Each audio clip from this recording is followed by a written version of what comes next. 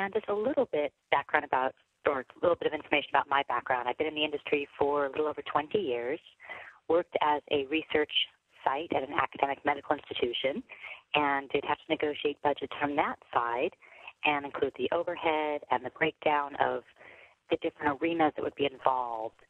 So from my perspective, it wasn't that hard. And then I moved into the clinical research side as a CRA and then eventually CRA manager, project manager, and developing budgets on that side, and felt quite a bit more frustration trying to deal with the diversity of sites and expectations and budgets, and then developing the entire clinical team budgets and trying to figure out, again, how many hours it was going to take for a monitoring visit or how many days, how much time would be needed remotely if we were doing a remote-based study in any respect, how to incorporate the risk management portion, how many hours that was going to take, the hours to write the monitoring plan, and then as we outsourced vendors, looking at, again, what are reasonable budgets for the different activities being performed as well. And certainly having been on the sponsor side, that was one perspective, and then also having worked on the CRO side and having to provide budgets for bid defenses, having reviewed budgets from bid defenses and trying to compare them and determine, are they realistic for what's being requested? I've also had the experience of reviewing budgets from different vendors, lab vendors, EKG vendors, and again, trying to determine, is it reasonable, is it fair market value? So today, our focus is just general best approaches or best practices.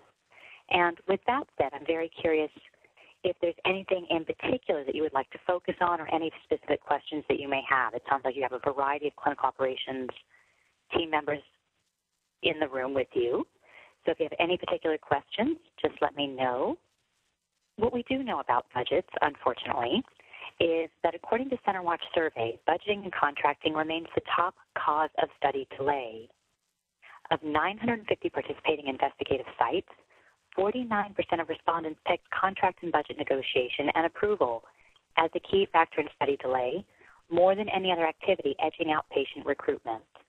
And that's very logical because, again, when we think about our startup timelines, the timelines that we give sites to recruit, we say, okay, you'll have 9 months to enroll 15 patients at each site. But if they use up 3 to 6 of those months with budgets and contracts, that only leaves them 3 months, potentially, or a little bit more to actually enroll. So then they are behind in enrollment. So the budget really contributes to that. And I do see the question that's come in to explain how to calculate FTEs. And I don't have slides on that for today. So I do have some reference material on that. So I'll try to touch on that as we go through the presentation. But if I don't focus on it a lot during today, I'll try to pull up what I do have and make sure that I send that to you following the call today. So thank you for letting me know that that's a concern.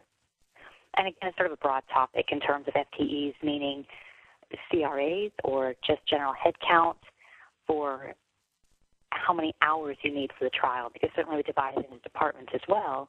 So we may only need a certain bucket of hours from a statistician, where if we're looking at CRAs, it's very, very challenging to know if whether we're going to be hiring them ourselves or working with a CRO, a contract research organization, can we ask them to dedicate people to our trial 100%?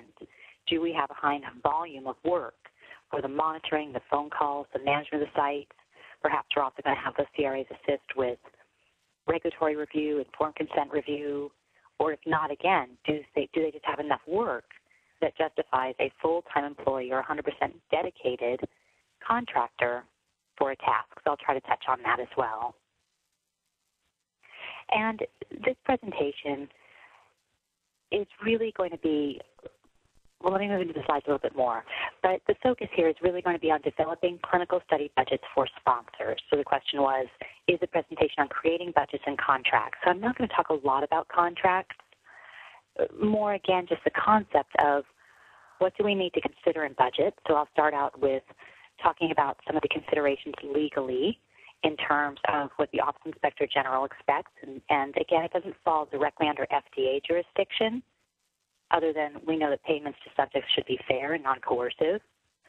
But the actual budget to the investigator or to our site, we really have to consider as a fair market value. So we'll start out by talking about that. Then we'll move into key questions and items to address prior to developing the budget. So considerations again at the sponsor level, and talking about site budgets as well. Our background, why budgets are a challenge. Starting up enrollment challenges contribute heavily to clinical trials, lasting 42% longer than expected, 31% longer in phase 2, and 30% beyond planned deadlines in phase 3 on average.